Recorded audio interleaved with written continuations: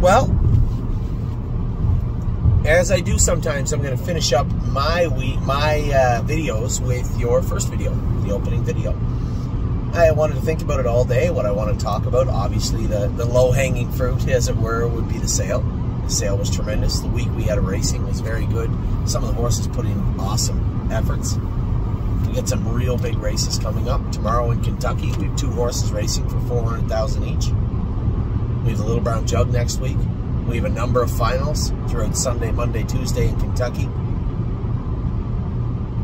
We won last week. We won the consolation with Memory and Imagination. Now, unfortunately, he drew 9, going for $100,000 in the B Division final on Sunday. But Pickpocket drew in Monday in the final there. Now, if they let him go behind the gate, he's going to be very, very tough to beat. He was awesome the other day. Now, I don't mean to make light of it. Obviously, the job of the veterinarian in Kentucky is extremely difficult to begin with, and there will be a big circle around Pickpocket's name as he goes on the track. She's going to be watching him closely, as she should, I suppose.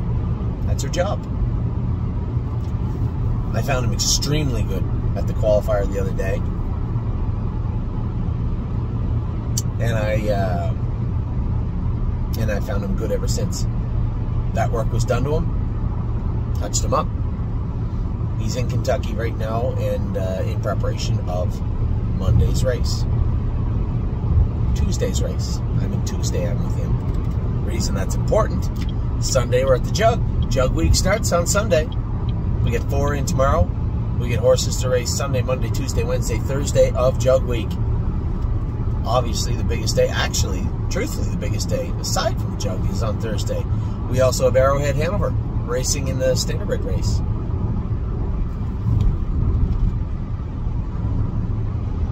So it should be a big day, a big week for us coming up, whether it be Kentucky or the overnights in Ohio or the stakes in Delaware, Ohio. I should say Ohio, Northfield, stakes in Delaware, Ohio. The stakes are done now in Pennsylvania, but we still have some horses racing there. We had a huge week this week. Drebin was great. Very pleased with him. The horse you might want to watch next week, according to Mike Wilder anyway, is Marching 4th. He said the horse was absolutely awesome, which was surprising. Not because I didn't think he would be. As I said, I've been watching this guy for a long time. He's not a killer. He's not like, oh my God, prepping him for the Open all winter. No, I'm not doing that. But I'm not going this way. I'm going the next way. But I do believe he is a colt that's got a lot of work to do for us, a lot of good work to do, and I believe he is going to be well meant in doing it for the next weeks, months, moving forward. We're assembling a pretty strong roster. Now the foundation of that roster started to be assembled on Friday. 12 horses we purchased at the sale. We already have 7 more to come in. Our count already before Ontario, Harrisburg, Lexington. Before any of those is 19 already. Well on our way. Our first true crop of homebreds. We had 1 last year, or 1 or 2 or something. But our first true crop of homebreds are coming out of the woodwork this year. Eyes of 10, Muscle Chrome, State Park S, who we bought in Harrisburg. He's also in our midst now. Who's the other one? Eyes of 10. Oh, a Galarian. Is it a Galarian? Can't think. I don't think it is. We have 4 homebreds. We have the filly we purchased already. That's Ohio bred. We have Miss Mildred's daughter. I know I get a ton of emails about this filly. She's coming. Relax. And Sweeney's sister. So there you have it. We already have 12 and 3 is 15. 16 Ohio breds. And 3 Pennsylvania breds already, do we? Miss Mildred's foals and Pennsylvania bred. So is Eyes of 10s. No. No, we have 17 Ohio breds. 16 Ohio breds. Nope, 17. Doesn't matter. We have more than enough Ohio breds for 2025, and looking back at the sale, it has been a tremendous run. Sure, I can lament. I read a text from somebody, a message on Facebook from somebody saying, Diamond Creek's purchase of Swingtown's full sister, or Captain Barboza, or Which Way to the Beach, however you want to call it, all three of them are her brothers, was a tremendous stroke of genius. I was the underbidder, so it really was, though. I thought, I just got done telling somebody it's a lot of money to put on the table, but she's actually very free for what she's going to be worth as a broodmare. Down by the seaside, sister, a full sister to Swingtown. Swingtown's a favorite in the Metro on Saturday, tonight. It couldn't matter. We could have bid till 8 o'clock at night and they were still going to get her. It didn't matter. And then, of course, the story I told everybody about the filly that we missed. Again, I've had a million people message me. At least no less than 15 people messaged me saying there was a 0% chance you were getting that filly. Well, not unless you were going to go way higher than you said you were going, which I wasn't. There's some solace in that, I suppose. You can't have every horse you want in the sale, but man, when you look at the entire body of work, the entire sale, top to bottom, soup to nuts, it's a hell of a job. Anytime you can make a top 10 and you are able to acquire 4 of your top 5, especially given the legwork that we put in. I told you guys before we went to the sale, this was the most prepared sale I've ever been to in my life. And of course, you can say, well, you should be that prepared all the time. Well, it's almost impossible, first off. Secondly, you don't know what's going to happen over the next 10 months, 9 months. Horses can get hurt, injured, sick, just be no good, or be extra good. And you have no way of knowing that.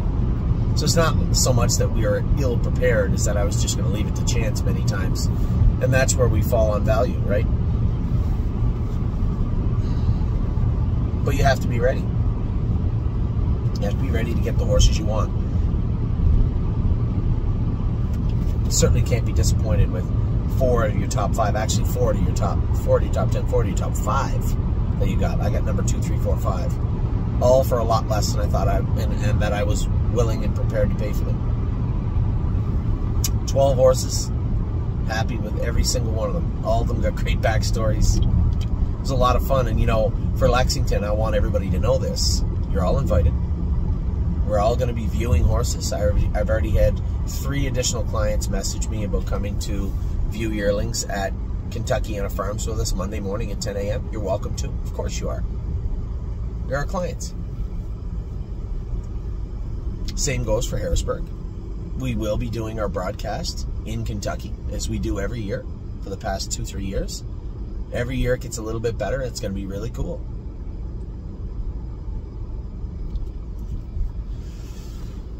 So please take that as an invitation from me to you. Everybody, every one of you watching this video are invited to hang out with us, see how we do things, see how we view the horses, what we like about them or not like about them, and talk about them openly as a group as we get ready for Kentucky. As we get ready after that for Ontario or Harrisburg, they're all the same. We're going to view them in the same way. We're going to approach them in the same way. We're going to execute our sales in the same way. So if you find it interesting following along, well, you'll find it very interesting in purpose, in person, and you're all invited to join us.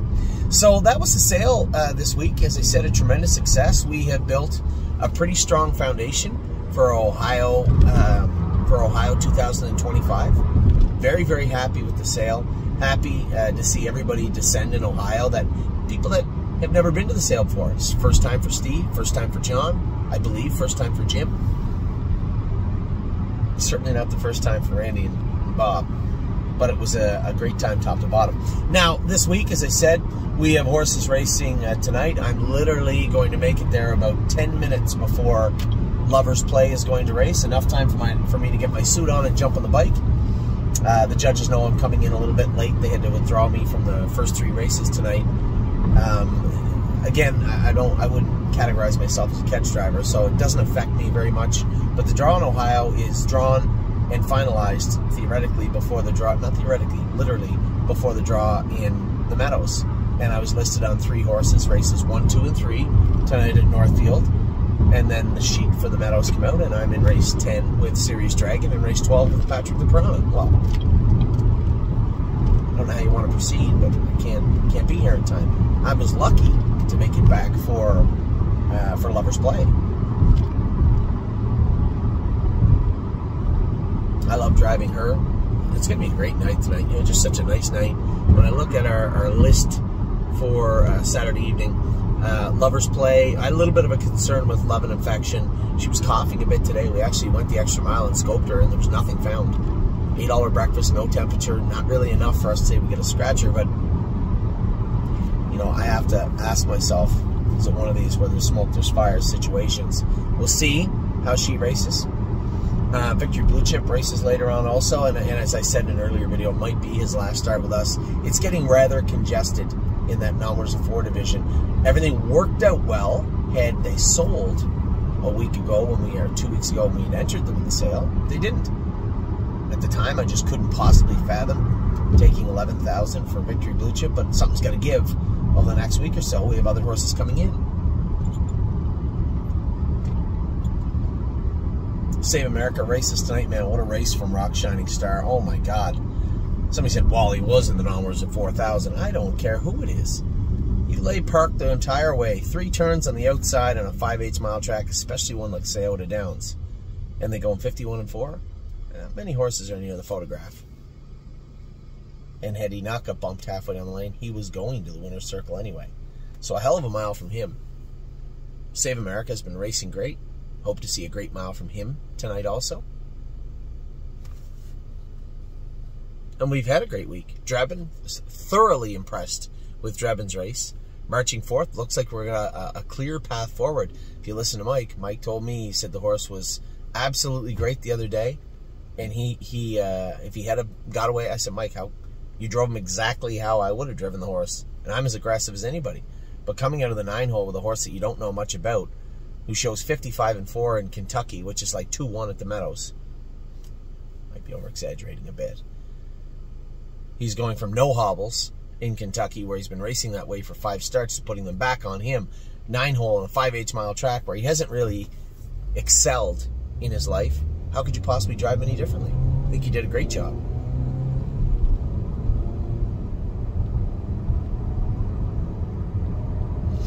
Day before, 3-point Blue Chip was awesome. La Dorienne. Yeah. La Dorienne looked great also in her victory. Drawing off winner, I asked Ronnie Wren. He apologized for stay close. He said, that happens. I know the horse. You know, he gets away in the front. He just wants to be left alone. And when you're bottling him up a little bit, I'm surprised he ran there. But he's made a break on me when I was trying to force him into a hole also. It was the one day I was trying to back him into the 2 hole in the first turn. He ran for no reason. He said it happens. He'll win next week. But La Dorienne, he said, was very, very strong. Super confident. Never put a step in. That's how we want to put them. That's how we want them going on the track. When you got those horses, those younger horses, that show a lot of talent, got a little back class, but show talent, but just can't put it all together, you can't always fix them. You can't. I worked my butt off my whole life to learn as much as I could about trotters. It changes all the time with the breed, but the foundation's the same. And there's going to be some that just don't go forward. Plenty of them. But we do our best to pick the ones that will, and hopefully they do. Looks like La Dorienne is set up to go in the right direction. Looks like Marching Fourth is going to do the same thing. Hopefully the new horse, Vehement, hopefully he does the same thing. I was outbid on a horse today on On-Gate. We're going to continue to look to acquire horses throughout the fall. I think this will be the first year ever in the stable that we have a very, very strong group of horses to race throughout the fall into the winter. We've implemented a strategy where we're going to take the horses that were kind of okay, where we'd race them into the fall, turn them out, bring them back, aim for February, March. Not this time. We're going to aim for Christmas. We're going to have them racing in the winter. And before we have to find out if they are good or they're not, we're going to know. That's exactly what we did with Time Is On My Side. Now, of course, it's not done that way, generally speaking, in our industry.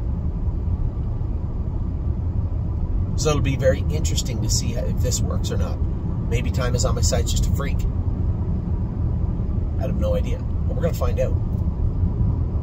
And I think this, as I said, will be the first winter where we have an abundance of horses racing. And we'll continue to move the ones that can't do, or that have overstayed their welcome, and move in horses that are looking for a fresh start. And hopefully we can strengthen our stable top to bottom doing that. It's worked so far.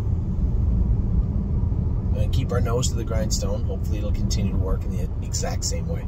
So I'll end my video this time of year the same way I generally do, with thanking you for having the confidence in us.